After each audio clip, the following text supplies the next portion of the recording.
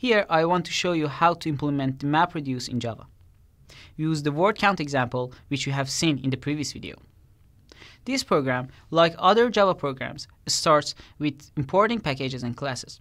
Most of these Hadoop packages like MapReduce, Conf, and IO should be imported in the most MapReduce programs. Our main class is named edxWordCount.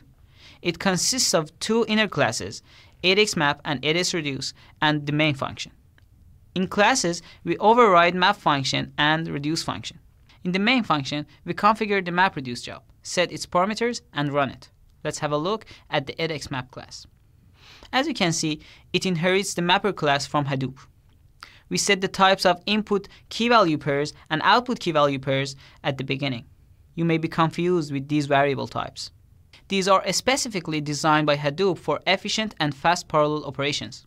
Long writable is same as ordinary line type in Java. The input key of map function is the offset, place of the input value in the file. The input value here is a line of a text file, which is text type in Hadoop. Remember that in the word count problem, the map function receives text and for each word returns a key value pair consists of one word as the key and integer 1 as the value. So you see here text is type of the output key and int_writable, which is the Hadoop's type for integers, is the type of the output value. Next, we override the map function. The first two arguments are offset as the key and one line of the input file as the value. Next, you see context. The context object is developed in the newer version of the Hadoop to unify several roles in the old API. It is used to communicate with the Hadoop system. What you mainly do with it, in usual examples, is to set the output key value pair. In the body of the function, I transfer the value to a variable type string and split it into the words. Then I transfer each word to a variable of type text again as the key. Finally, I set the key and constant 1 as the value with the object context. Now, let's have a look at the edxReduce class. This class inherits from the reducer class of Hadoop. The first two arguments of the reducer class demonstrate type of input key value pairs and should be the same as type of the intermediate key value pairs which are produced by the map function. Next two input arguments are types of key value pairs which are created by reduce function. In our example, the keys are words with type text and values are sum of integers with type int_writable. To override the reduce function, note that it receives a list of values. They are given in the iterable object and are easily accessible one by one.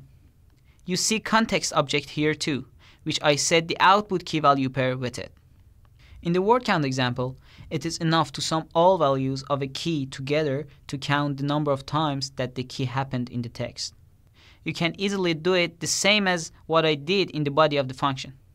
Finally, let's go to the main function and configure the MapReduce process. Each MapReduce process is known as a job. With the function getInstance from the job class, I create a new job. The function setJarBy class inputs the MapReduce class, which is edxWordCount in our case. I should also assign a name to our job by using setJobName function. Next, I set edxMap as the mapper class and edxReduce as the reducer class. In the following two lines, I set types of output key value pairs for the reduce function. Hadoop set the same type for map function by default, and you can change them by using the function setMapOutputKey class or setMapOutputValue class. setInputFormat class sets how the map function reads the input file. TextInputFormat reads the file line by line.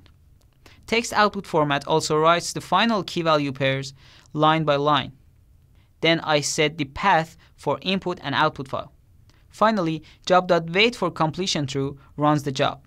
You can now run your first MapReduce program. I will show you how to run it in the next page. Then I'll describe more examples for you.